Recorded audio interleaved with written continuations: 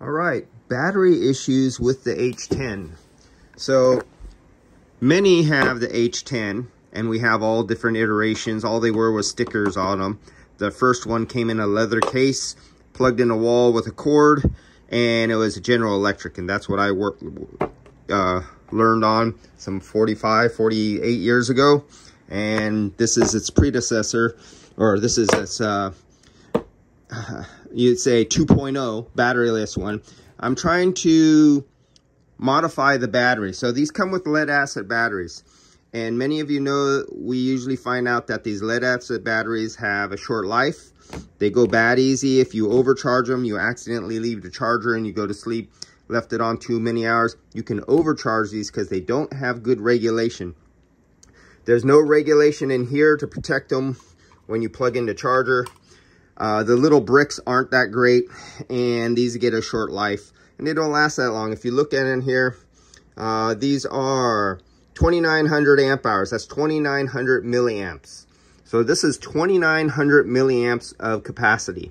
Well, this is 7,500 milliamps of capacity. This is 6,500 milliamps of capacity. Now, this is dangerous. I don't recommend LiPo batteries. These are LiPo batteries that you use on RC drones and stuff like that. LiPo and charging in a house is a no-go. You do it in your backyard. If you even did it in your house, you put them inside a Weber barbecue and put them on a concrete stone with the lid on, because these are known to burst into flames and cause fires. You've all seen the videos. But I am experimenting with these. I'm about to experiment with these because of their capacity. 6,500, 7,500. Now, I did get the 100C batteries. These are rated in C. This is their discharge rate, how hard you can push them. Well, this almost draws no power, draws very little power. It won't stress the battery at all. So what I did was I got some of the highest rating, highest temperature rated batteries that can take massive amounts of discharging, and I'm just going to push them with a little bit. So basically, I got something that can haul a tractor, but I'm only going to haul a grocery bag from the store without racing. So I got really overkill on the protection side of LiPo batteries. I will be doing a video when I come up with replacing this lead acid battery technology with LiPo. Now, safer is, this is lithium iron phosphate. Lithium, this is out of a Fisker. This is a battery out of a car. And so this is a whole bunch of plates, right? Each one of these are a cell going right here. And I was just doing some top balancing on this one. That's a massive amount of power right there. Yes, I'm putting my hands on it because it's only 24 volts and it's charged. But this one right here, this is 7,200 milliamps of safe battery technology. So here, that's what it looks like. Just about the same thickness, actually about exactly the same thickness, so there's no problem here. And what I was doing was I was trying to figure out which technology I'm going to use. If I was going to charge this in my house, it's going to be lithium iron phosphate, a very safe battery. That could fit right there. And I could have a little charge controller, and I could have a balance controller. That's one thing. Here's lithium. The regular lithium batteries that you have hear about.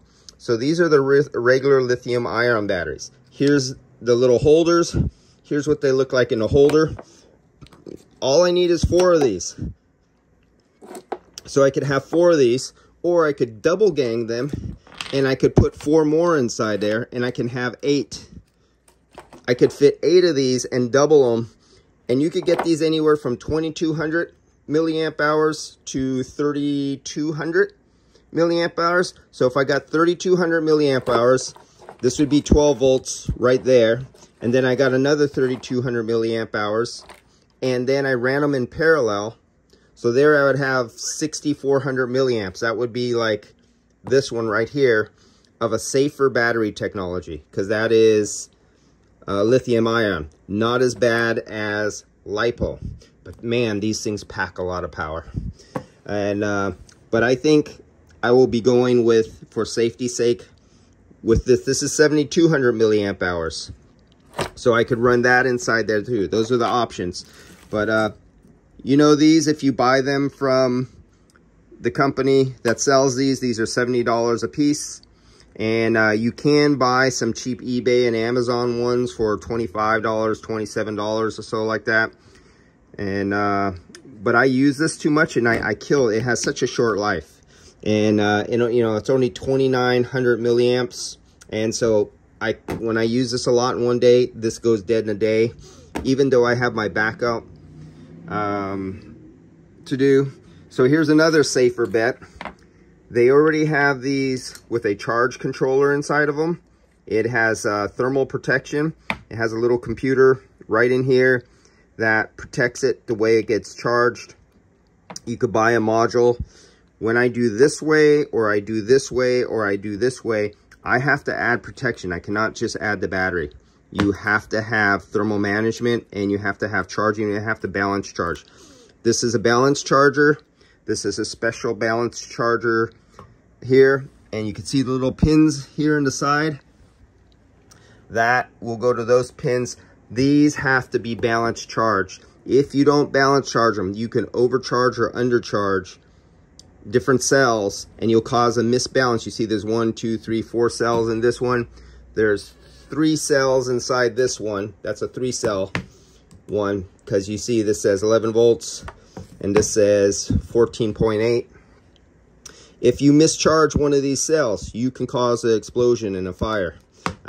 If you've ever seen the electric vehicles go up in flames, that's how these goes. You ever see the little scooters go up in flames? That's what these are. All right, guys, that's how I see it. I'll bring you a future video up when I figured out which method I will go with. Whatever gives me the longest run time, it'll probably be these big boys here, or if I double stack these, not sure. And I'm still undetermined about this one here. You can make this into a jumper, and you can put a plug on this one. And while you're out on the job site, if your low battery light comes on, you can have a remote plug, and you can just sit it in here inside the case and have it plugged and jumped into the charger power. And so while you're on the job, you run out of battery, you run out to your truck, and you just throw this in and you plug it in right there and keep on using your device. That's an option. All right, guys, I'll see ya.